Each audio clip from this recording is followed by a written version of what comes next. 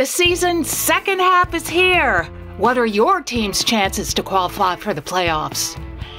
Speaking of the Kelly Cup competition, there's been a change. We'll elaborate. And there are 9 new head coaches in ECHL this season. We'll hear from one of them. Another ECHL Week show starts now.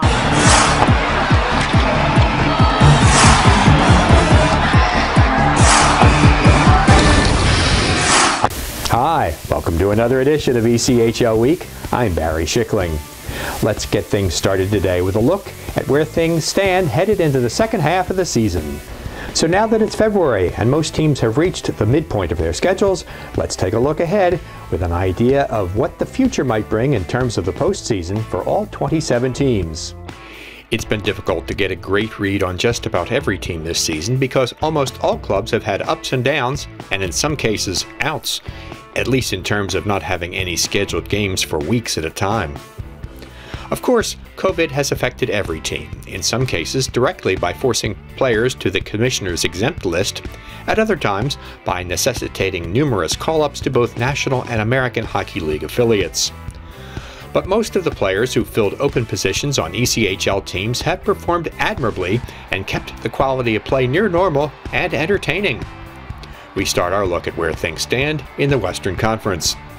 In the Central Division, thanks to an outstanding home record, Toledo has been setting the pace recently, and all indications are that will continue.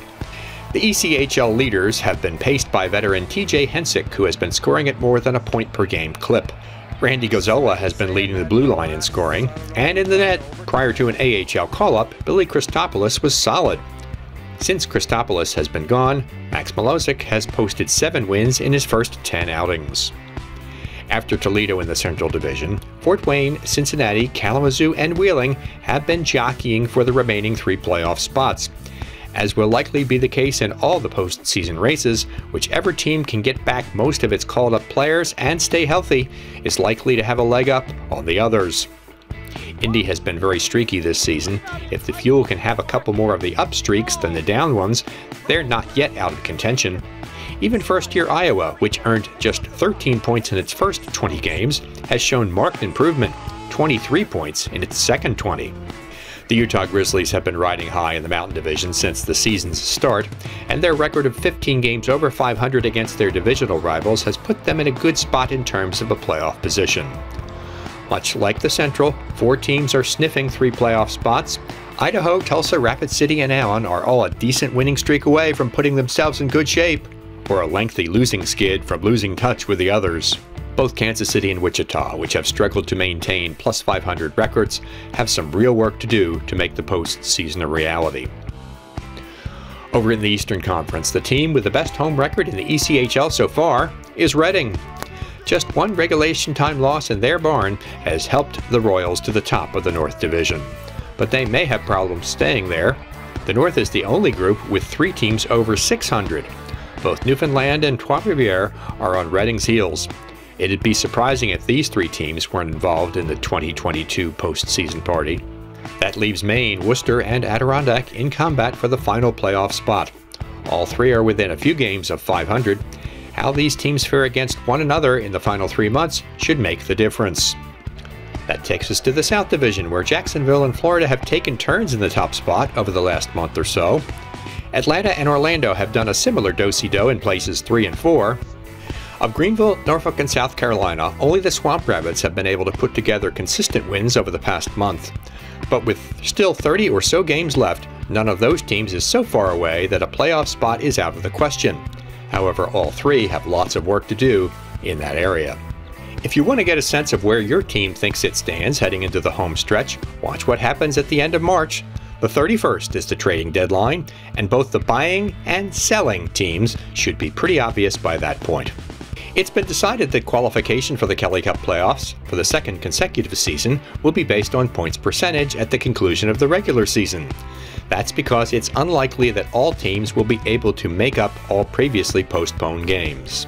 As it stands now, 6 teams, including most of the North Division, will be unable to make up as many as 5 games. Of course, additional postponements or rescheduling of games could affect the remaining schedule. So it's all about points percentage when it comes to the standings, and to see which teams remain active when the postseason kicks off on or about Wednesday, April 20th. Game highlights, plus we'll meet a new coach when ECHL week continues.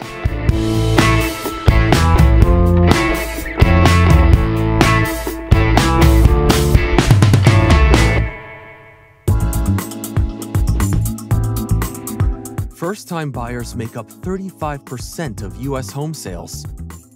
New buyers can benefit early by working with an experienced, trusted real estate advisor. In the Pacific Northwest, Will Springer is your trusted advisor for buyers and sellers. For a free consultation or to find a real estate agent in your area of the country, contact Will today. If I could be you, and you could be me for just 1 hour. Walk a mile in my shoes. Walk a mile in my shoes.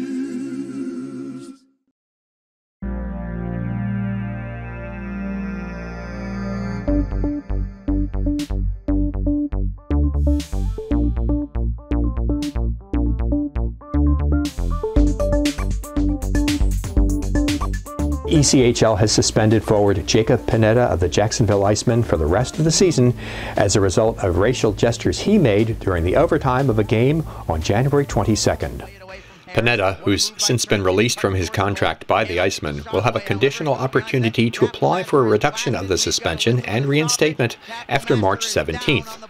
However, that depends upon him successfully completing a learning experience conducted in conjunction with the National Hockey League's Player Inclusion Committee. Said ECHL Commissioner Ryan Greeland, "Insensitive actions and gestures, regardless of intent, cannot be tolerated in our game. We all need to learn and grow from this incident and remain steadfast to further educating and advancing our commitment to diversity, equity, and inclusion throughout our league." Let's take a look at some of the activity which has been taking place in the ECHL during the last few weeks. It seems the 2022 All-Star Game just concluded, but plans have already started for the 2023 version of the ECHL's mid-season showcase, and a major step toward that goal has been announced. Norfolk will be the host city. The game is scheduled for Monday, January 16th at the Norfolk Scope Arena. A fan fest, as well as the official induction ceremony of the 15th class of the ECHL Hall of Fame, will also be part of the festivities. 2023 will mark the second time that the All-Stars have traveled to Norfolk. The team, then known as the Hampton Roads Admirals, hosted the best from around the ECHL in the league's second All-Star event in 1994. Norfolk will join Reading as the only cities to host 2 All-Star games. It's time to continue our look at new head coaches from around the ECHL this season. This time, Derek Army of the Wheeling Nailers. There's an asterisk next to Army's name.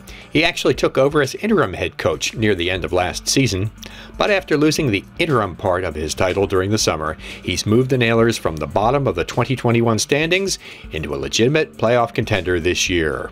I thought last year, granted Fort Wayne won it all, but we went in. I thought we got pushed around in Fort Wayne, and that's not the team that I was a part of. And I think that when we had success here in Wheeling, it was a team that was, welcomed any game, whether it be physically or skilled. And so building the team around that was I think the most important thing. Army's pleased so far with his team's compete level and most of the results this season. There's been some guys who really exceeded expectations. So for us, obviously sitting at the record we have, I think we could have a better record, but it's one that our goal is to be in the playoffs at the end of the year, and right now we're very much in the playoff picture. So it's just kind of continuing that same mentality. Army feels he's been as well prepared as a new coach can be, especially given he's had 42 players wear the Nailers colors so far this season. The Wheeling record for 1 year is 56. For me, obviously, when we acquired Hutchison was very exciting, and I kind of, wanted to see what was there. And, he really took off, and he stepped up in a big way and arguably been our best player throughout the year. So that's been great to see. And there's been guys who have really stepped up. So, throughout the process, it's nice to see that. But from a standpoint as a anything I didn't expect. I don't know. I think it's just the craziness of the year has been I don't think anyone expected that. How about some highlights? Let's take a look at some of the clips we've collected during the last month of ECHL action. We start with a bit of history. The oldest player in the ECHL this season, Atlanta captain Derek Nesbitt, isn't showing his age. Here's his 200th career ECHL goal, which came in a victory at Florida. And he's got his second of the night. That's his 200th ECHL goal for Derek Nesbitt. We all know that turnovers can lead to trouble. That was the case for Kansas City in this game at Boise. Idaho's Luke Brown takes advantage of the loose puck and helps his team to a victory. You don't do that to Luke Brown! A bad turnover and a do-it-yourselfer! And it's 3-2 Steelheads! Toledo defenseman Cole Fraser caps a furious last-minute comeback with a last-second goal to help the Walleye earn a win over Fort Wayne.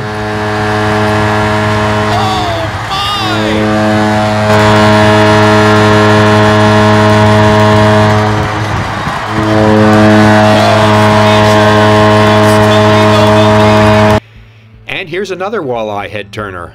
Brandon Hawkins employs the rarely used lacrosse technique to record one of his 2 scores in a victory over the Comets. Save, Kalina, off the stick of Hawkins. Hawkins finds the net, tried to stop and he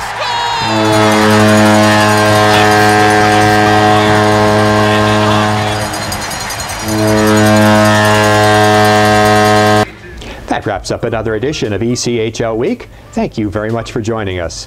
Make sure to follow us on all of our social media channels. You know which ones they are. They keep you up to date all the time on what's going on in your favorite hockey league. We'll see you next time. We conclude with a great hockey intermission feature, more skating. Enjoy these young ladies working on their techniques between periods of a game in Reading earlier this season.